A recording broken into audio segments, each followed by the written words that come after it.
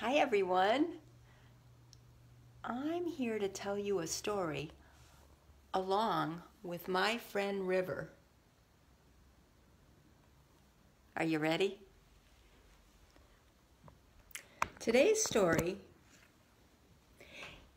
is from the Bible, from Genesis 1 and 2. And it's called The Beginning of a Perfect Home. Are you ready? Okay, let's start. In the beginning, there was nothing to hear, nothing to feel, nothing to see, only emptiness and darkness. And, well, nothing but nothing.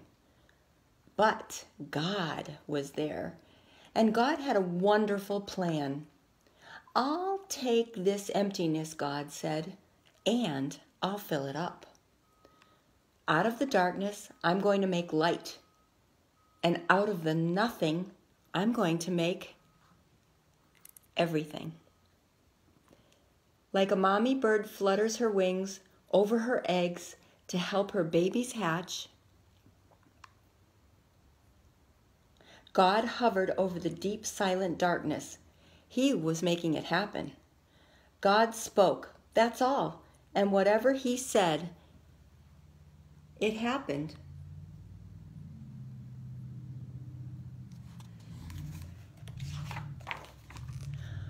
God said, "Hello, light."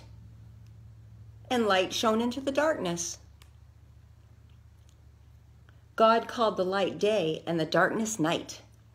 "You're good," God said, and they were. Then God said, "Hello, sea, hello, sky." And a great space opened up, wide and deep and high. "You're good," God said, and they were. Then God said, "Hello, land," and there, splashing up through the oceans, came cliffs and mountains, sandy beaches. "Oh, you're good," God said, and they were. "Hello, trees," God said. "Hello, grass and flowers," and everything everywhere burst into life. He made buds bud, shoots shoot, flowers flower. "You're good," God said, and they were.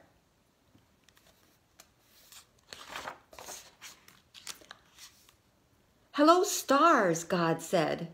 "Hello, sun. Hello, moon." And whizzing into the darkness came fiery globes, spinning around and around, whirling orange and purple and golden planets. "You're good," God said, and they were. "Hello, birds," God said, and with a fluttering and flapping and chirping and singing, birds filled the sky. "Hello, fish," God said, and with a darting and dashing and wriggling and splashing, fish filled the seas. "You're good," God said, and they were. Then God said, "Hello, animals," like River down there, and everyone came out to play. The earth was filled with noisy noises, growling and gobbling and snapping and snorting and happy scruffling.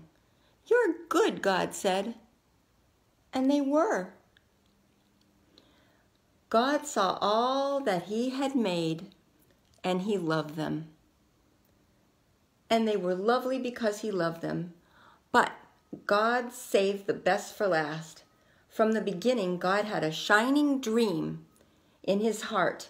He would make people to share his forever happiness. They would be his children, and the world would be their perfect home. So God breathed life into Adam and Eve. When they opened their eyes, the first thing they ever saw was God's face. And when God saw them, he was like a new dad. "You look like me," he said. "You're the most beautiful thing I ever made." God loved them with all of his heart, and they were lovely because he loved them.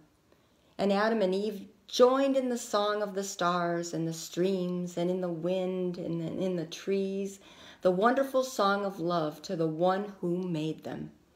Their hearts were filled with happiness, and nothing ever made them sad or lonely or sick or afraid. God looked at everything he had made. Perfect, he said, and it was.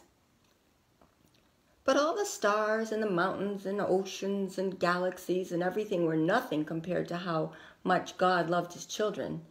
He would move heaven and earth to be near them, always. Whatever happened, whatever it cost him, he would always love them.